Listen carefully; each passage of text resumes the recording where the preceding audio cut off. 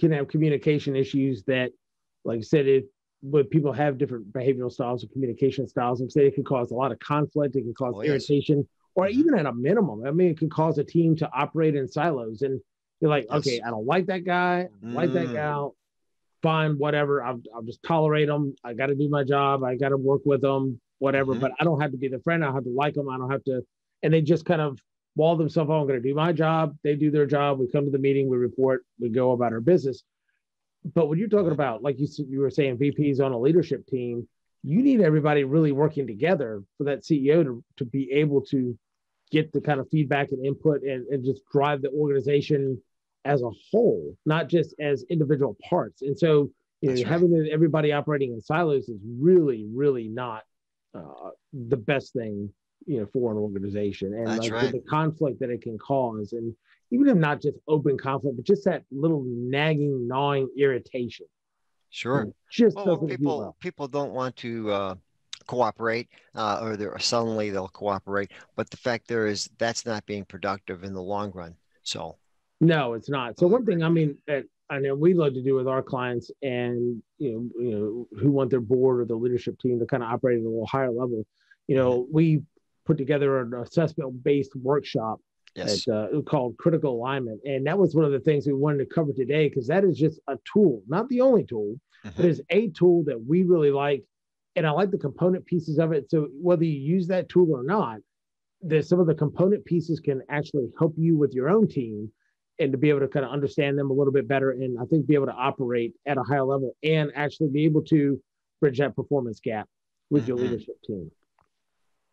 So what have you found in your with some of your clients as far as doing that, before we get into some of the particulars? Sure. Well, as far as when we do something like that with the three ingredients we'll talk about today, the three parts of this process, certainly the behaviors, which is going to help us understand each other better, how people do what they do.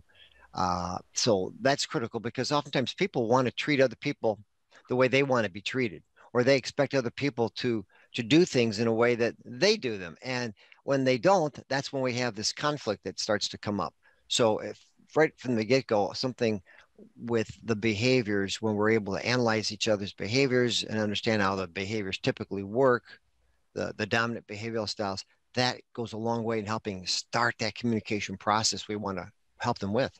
Absolutely. It's kind of like bridging the gap between, not just in performance, but almost going from the golden rule, where you want to treat others like you want to be treated, which is a great place to start, which is better than just treating people like dirt, or there's some bad behavior in organizations. So, I mean, that's a great start, but it's almost, one step closer towards, I forget the person that coined the term, the platinum rule, where you're treating others the way they want to be treated. Sure. Yeah. Tony Alexandra. There you go. Yes. Dr. Alexandra. Yes. And so when you can kind of bridge that little bit of a gap, that really helps increase the team performance, when people are able to adapt to other people's style and the way they learn and the way they work and the way they communicate, to really be able to be a lot more effective in what they do.